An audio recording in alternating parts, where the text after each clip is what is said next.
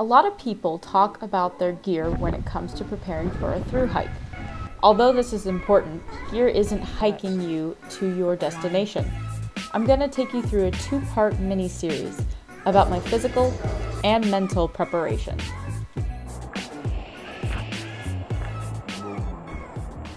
So hiking is going to be the number one thing that I'm going to be doing. You can't really train for hiking without hiking.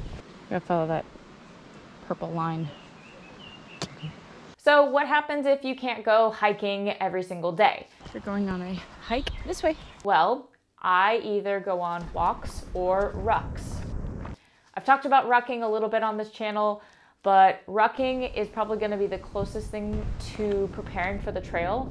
It's going to get you really comfortable wearing a backpack and putting weight on your shoulders.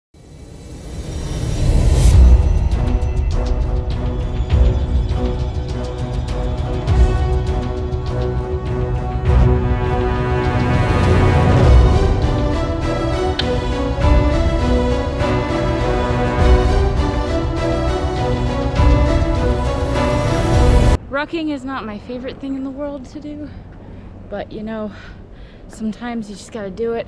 Walking, it's pretty simple. I will bring my dog Bailey. We'll go and I'll pop in an audiobook and just kind of head outside and just get as far as I can. Sometimes I have a set mileage, sometimes I just do it because I just want to listen to my audiobook and I need to walk. Yeah, this is kind of what it is, just walking my dog. One of the things that I don't do to prepare for any type of hiking or backpacking trip is running. Now, I used to do this when I was a lot younger and I was preparing for either like a backpacking trip or a hiking trip. Now, I'm not saying that if you are running to prepare for a hike that you are doing it all wrong. I mean, in the end, the biggest thing is just to get outside and to get mileage or just kind of prepare in any way that you feel comfortable with.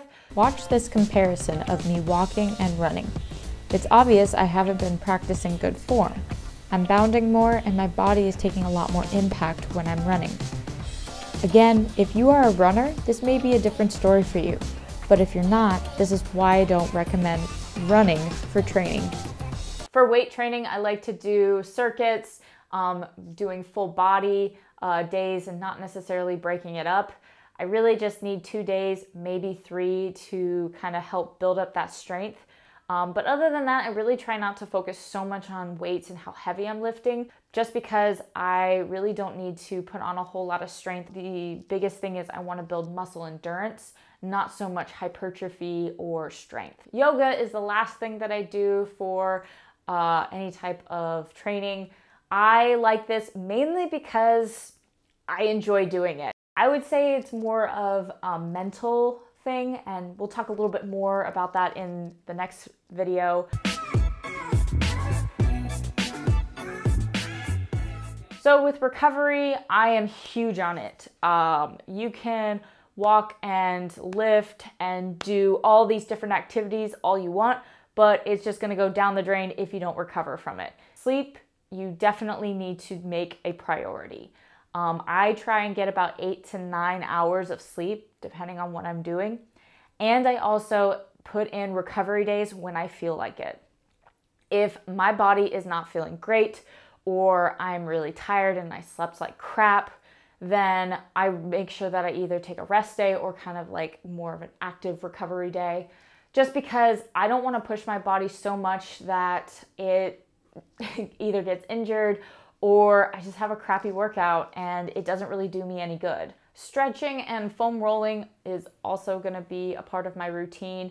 Stretching comes from the yoga, like I was talking about earlier, but foam rolling is also a big thing that I like to do. This really does help them recover and just kind of cool and chill out. It also helps with soreness. So definitely something that I like to do. On trail, I am planning on bringing like a small little tennis ball to roll up my muscles each day, plus my feet. The last thing that I kind of want to hit on, but I'm going to talk a little bit more in the next video, is this method called the Wim Hof Method. It's going to have 2 parts. There's the breath work side, or the breathing exercises, and then there's going to be the cold therapy.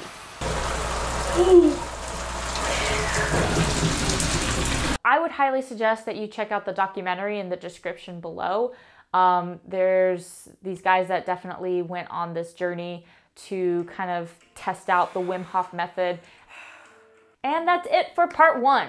So part 2 is going to be focusing more on the mental side of how I'm preparing. That, I would argue, is probably more important than the physical side, just because you can be as strong and fast as you want to be, or that your body is capable. But if you are not mentally prepared or mentally strong to get from Georgia to Maine, you're not going to get there. So stay tuned for that. If you liked this video, please give it a thumbs up. That really does help. If you are not already subscribed, please consider subscribing. And with that, I will see you in part 2.